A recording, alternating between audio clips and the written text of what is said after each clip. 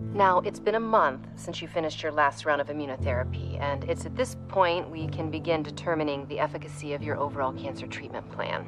Does Dr. Speakford, did any of this stuff work? I won't keep you in suspense. Your blood work and your pulmonary function tests look good, but the CT scan is the real bellwether.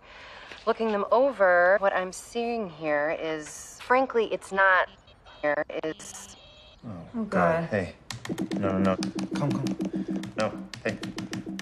The gravity of this, we usually recommend counseling. So it's bad? My cancer spread? What? What? What?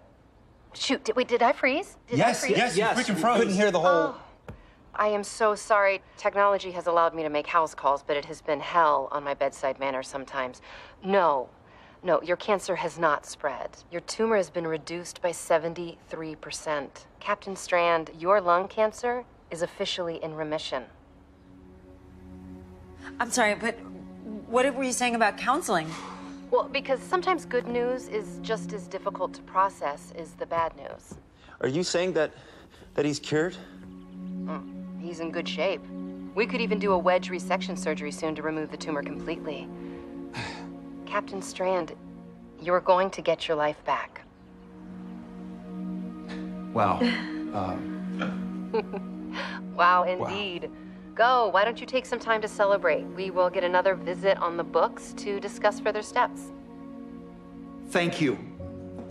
Thank you so much, Dr. Jacobs. Congrats. Oh my God, that's amazing. Everybody at the firehouse is gonna freak out.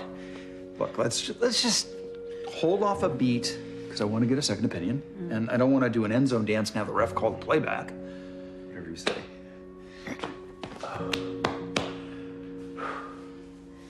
Did it.